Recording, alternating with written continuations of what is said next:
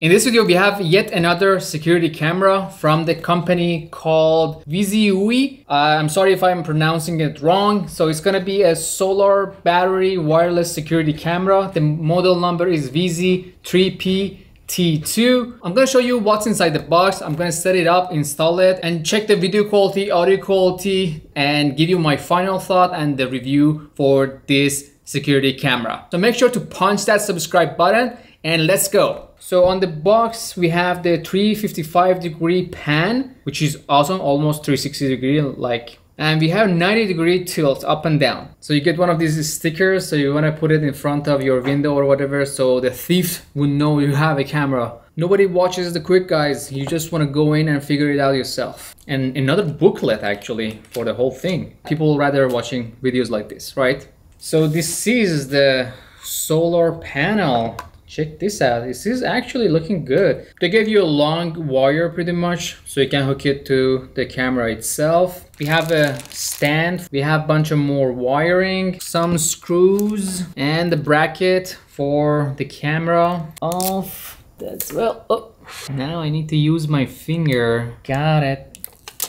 This is the camera itself. In the front, apparently we have a sensor and we have a camera at the bottom, and there is 4 spotlights. It's actually gonna be super bright if it's like 4 of them. We're gonna check that out. Okay, so it just says there's a built-in battery right at this location. So make sure you don't pierce this plastic part. It might explode. So you just turn these antennas. At the bottom, we have a slot for the SD card. There is 2 other buttons. One is for power and there's another one for the reset. There is a speaker at the back. So it just goes all the way down and the rotation is 355. So we need to connect the solar panel to this wire, so it will charge the battery. I need to set this up. Make sure to like this video and I will see you in a bit. Okay, so I just finished installing the security camera on my porch. Just need to set up the app, connect to the Wi-Fi, and we take it from there. The app is called Cloud Edge, and we need to add the device battery camera. Press and hold the device power button.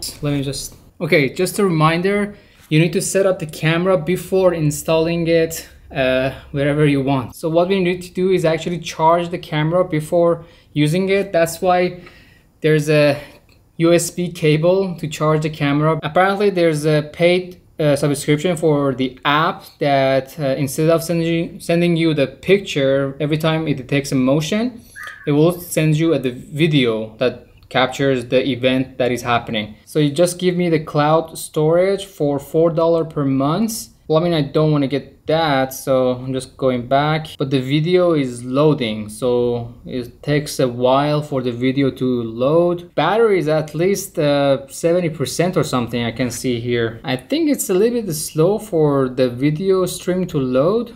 Maybe that's the first boot, and the connection lost. We can change the quality between the standard and high quality. Obviously I want the high quality. Okay, it got a little bit better actually. The transmission rate for the Wi-Fi and the camera jumped almost twice as much just to deliver the higher quality. Now we have option to a screenshot. Let me do screenshot, and it will save on my phone because there is no SD card on the camera, and I can hold to talk. Hello? Hello? Hello? Hello? Hello? I can actually hear myself outside. Imagine my neighbors just looking around to see who's talking, and I can record the video. Let me just record this sample right here while we're talking. At the bottom we have the motion detection. You can turn it on and off. You can change the sensitivity. If it's like capturing any little movements, you can lower down the sensitivity, and vice versa. We can do the automatic sensitivity correction. We have different options for the power consumption of the camera. We have the power saving mode. We have the performance mode. This mode has a long video recording time, which will cause excessive power consumption. Okay. And we have the custom mode. Let's do the custom. What we can change. The alert will be triggered only when human motion is detected. Okay. Pets, vehicles, and packages will not be detected. But I mean, it will detect the person delivering the package, right? You can select between if you want it during the day or during the night. Humanoid detection sensitivity, but how does it do that? Is it like AI capturing video? And we can set the time for recording. 10 seconds, 20 seconds, and 30 seconds. 10 seconds should be more than enough. I'm assuming as long as you have a SD card installed on the camera, because your phone is not going to be connected all the time. I will check that out. So in the performance mode, the humanoid sounds like a human android or something. Why they use that word to describe humans? Turn on AI. So it actually works with AI to recognize different objects, animals. Humanoid recognition is subjected to AI results. Alert plan, we can add the time. Set the time period of the alarm. The device only triggers an alarm event during this time period. And we have the humanoid alarm area. Basically adjust the angle and says where do you want the humans to be detected. I'm just going to select the road and save it. Audio warning and strobe light. Sound and light and alarm is only valid at night. And we have the control panel here, so we can turn the camera left and right. Okay, we have some movement. There's a little bit of lag between the camera functions, and I can turn on the light and turn it off. Moving on to the next page, we have the siren. I'm not gonna do the siren maybe. I hope my neighbors don't get mad at me, but automatically cut to color images when object movement is detected or a person is detected. So at night it will show you the black and white infrared version of the video, and if it detects object movement or person movement, it will turn to color. And if I go to the album, I can pretty much check the video that I just took. That's pretty much the app control. Let me go to the setting, and we have the image settings, anti-flickering settings, 60 or 50 hertz. You can also flip the screen. So basically you can share your camera with someone else, maybe your security team or spouse. So they can have access to the camera as well. Time setting, sound setting. We have the microphone enabled and it will record with the voice. We have the speaker enabled. Okay, that's actually a nice feature. It will encrypt the video if it's saved on the cloud. And we have the AI intelligent analysis. If you want to differentiate between the people, pets, vehicles, and packages, you actually need to buy this service, and it's not free. It's $2 per month, not bad. It does pretty much everything in here. And you can link it with the Alexa, and you can link it with Google Home. That was pretty much what the app does. I just want to show you how does it work. So I've tested everything with this security camera, and I'm back with the full review. The app works fine. There's a little bit of bugs here and there, but I want to address them here. The screenshot works fine. The quality of the pictures are good. The hold to talk function works good. The speaker on this camera is actually good enough. Whoever is in front of the camera can hear your voice. Okay, so now I'm testing the audio, and I'm really close to the camera. Let me just go back. So this is a little bit further away. Checking if you can hear me clearly here. And let me just go back a little bit more. This is usually the distance for this camera. 1, 2, 3, 1, 2, 3. Here's the thing with the audio. If in the settings, if you go to the sound settings, I check the microphone and record the voice. And when I go back to the live feed, there's a little speaker symbol down at the left corner. And if you press that, you can hear the audio from the camera feed, okay? But here's the tricky part. If you don't open the speaker, it's not gonna record the sound when you hit record. And if it's muted, you get no audio. Trying to record something, I don't want to go and tap on this option to tell the camera that I want audio or not. I want audio all the time if I select the record voices in the settings. I think that's like a bug in their app, so they might update it in the future so you don't have to do that. Not a good thing, because sometimes you just want to record something as fast as possible and you just open the app and hit record, and later you realize you didn't open the mic. But the audio quality and the microphone quality is good. When I talk close to the camera, it's good.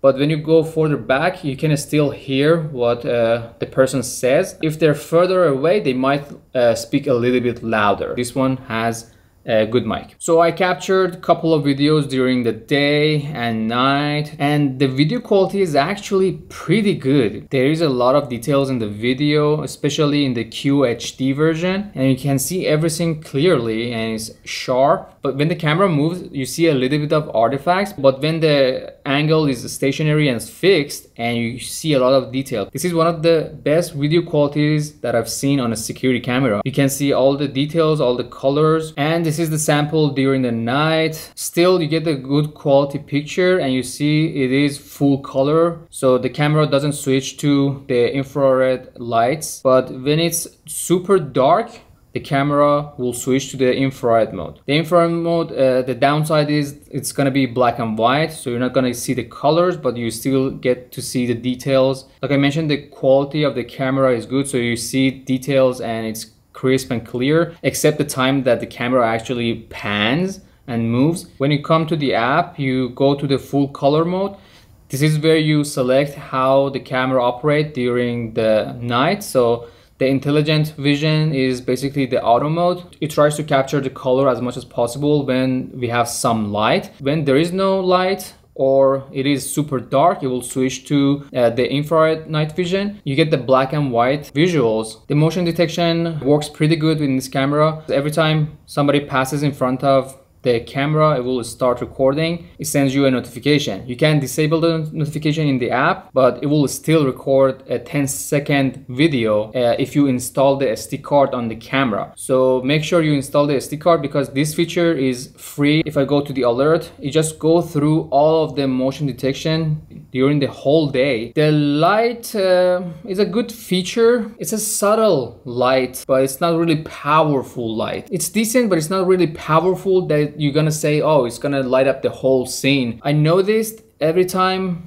the camera detects a motion, turn on the light automatically by itself just to capture the image. It's a little bit annoying because people sometimes turn and look back at the camera. I really don't want to like bug my neighbors with this light all the time, turning on and off. That's a little bit annoying, and I couldn't find any option to turn off the light when the motion is detected, and it's just doing it by itself, and there's no option to disable it. They might change it in the future with the app update. You can come to the app and turn it on by clicking the light and turn it off. You cannot control it when the motion is detected. I thought this camera would track the motion by itself, and it doesn't do that. So you just have to manually select an angle, but you have the range to do that. And it's a little bit of lag when you actually move the camera and you see it happening on the feed. And sometimes you might miss the right angle because there's a lag. When I installed the camera, I tried to do the siren,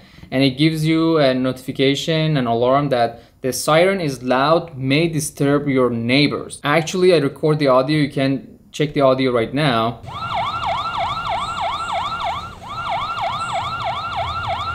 And it's not really loud that it will like annoy the neighbors. It's like attracts attention, but not really annoying. That maybe if the camera is too far, it wouldn't even wake you up. This camera doesn't have a really wide field of view. Most of the time this camera is gonna be stationary and it's not gonna track the movement and move with the motion. One of the downsides maybe it's a little bit limited, but on the other hand, the quality is higher. We were at around 80% and it dropped down to 50% right now. And on the history tab, you can see the calendar of every event recorded.